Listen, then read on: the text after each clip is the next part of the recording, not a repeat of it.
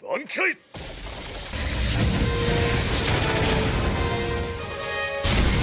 鉄拳突風されやがったのかあのバカは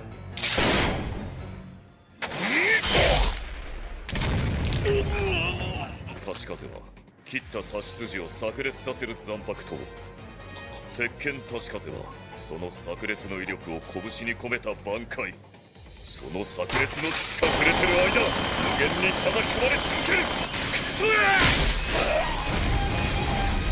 お断りしたら幕を上げ挽回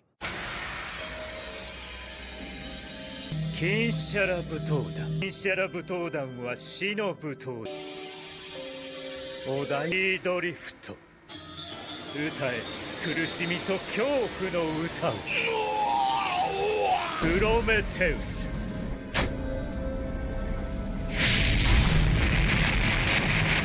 だけど人の心を奪うのはいつだってそのまやかしだよ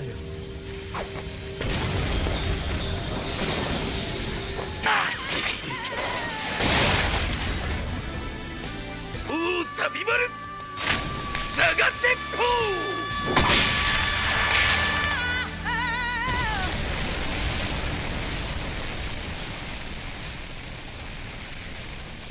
Holy crap ton of Bankais, good lord. 2 Captain Bankais, and Renji has apparently unlocked his true Bankai.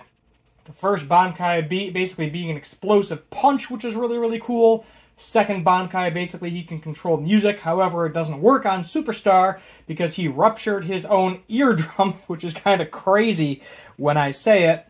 And then the third and final Bankai, which I think is kind of the coolest, is a different version of Renji's Bankai. Apparently, Renji did not know the full name of his Bankai in Zabimaru.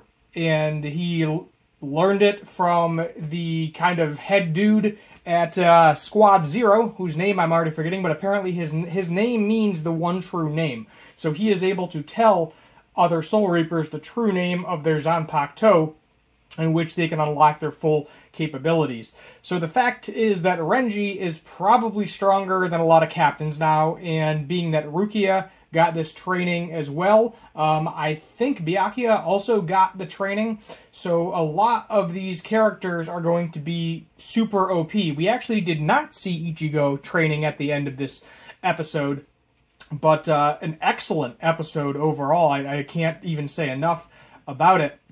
It was just beautiful. It was beautiful. It was fantastic. It was very, very enjoyable.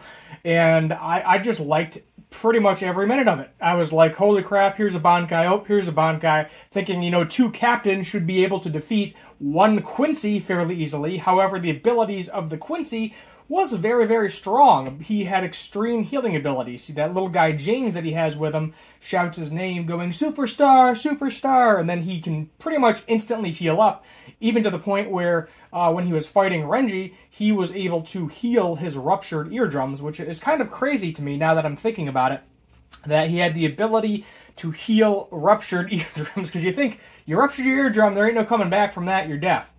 But no.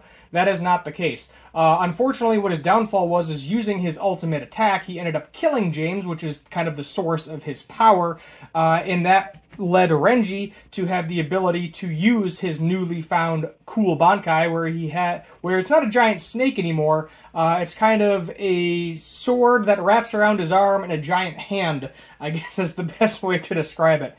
But is it making Bankai any less special? I don't think so. I don't think it's making Bankai any less special. It's really cool to see all of these captains' Bankais. My only complaint is I believe the 2 captains that used their Bankais were also Vizards.